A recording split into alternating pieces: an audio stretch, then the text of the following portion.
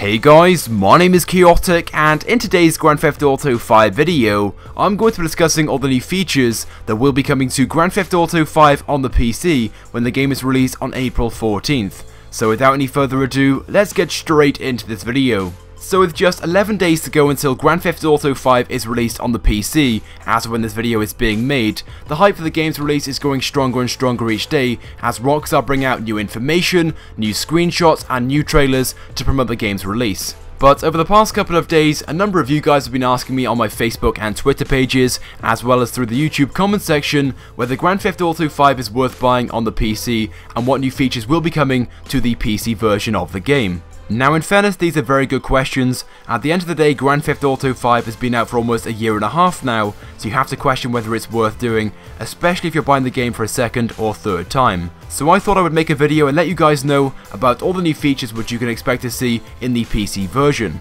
So getting straight into things, with the main noticeable difference of course being the huge improvement in graphics. Of course it will come down to what PC you have and what components you have in your PC, but for those people that have a fairly decent PC, you'll be able to run Grand Theft Auto 5 at a full 4K resolution, which will be incredible. You'll also have a much longer render distance than what you would expect to see on consoles. You'll also have improved textures, depth and all that sort of stuff. Now what some of you may or may not know is that Grand Theft Auto 5 is limited to 30 frames per second on all consoles, but on the PC you'll have the ability to play up to 60 frames per second. Now once again this will be dependent on your PC specs and whether your PC can run at this capacity, but as long as you have a fairly decent PC you should be able to run the game at 60 frames per second. But anyway, moving on to the next feature, Grand Theft Auto 5 on the PC will support up to 3 monitors. So basically, you can play the game on up to 3 monitors, giving you a much better playing view and a much better experience when playing the game.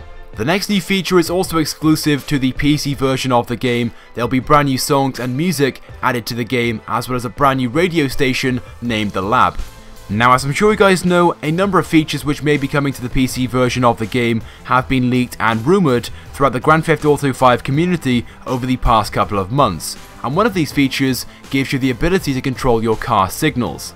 All the cars in the game have indicators fitted to them, but at the moment there is not a feature on Xbox or PlayStation consoles which allow you to control them. But what some of you may have noticed is that some AI characters sometimes use the indicators when turning into roads. Now although there isn't currently a feature on the Xbox and PlayStation consoles to control the signals and the indicators, there will be a feature on PC which allows you to do so. Now for those people that enjoy making videos, you'll be happy to hear that Rockstar is including a built-in recording software into the PC version of the game which allows you to create and edit videos which you can share to YouTube or the Social Club. But finally, a feature which many people are looking forward to and was also very popular on Grand Theft Auto 4 and previous Grand Theft Auto games is the mods feature.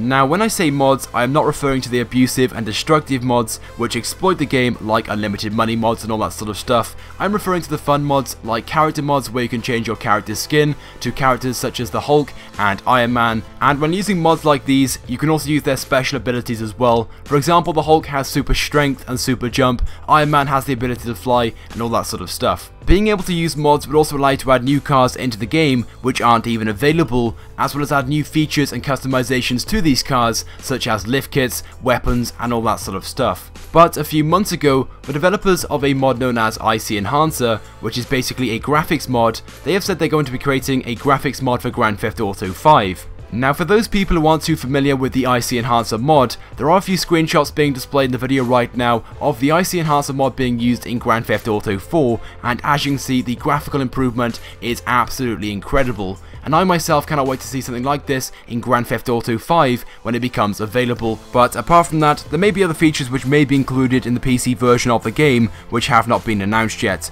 But I guess we'll have to wait until April 14th when the game is released on PC to know for sure. But apart from that, that is all I have for this video, but I do hope you guys have enjoyed it. If you guys could take a few seconds out of your day to click the like button, it would help me out a lot and it's also greatly appreciated.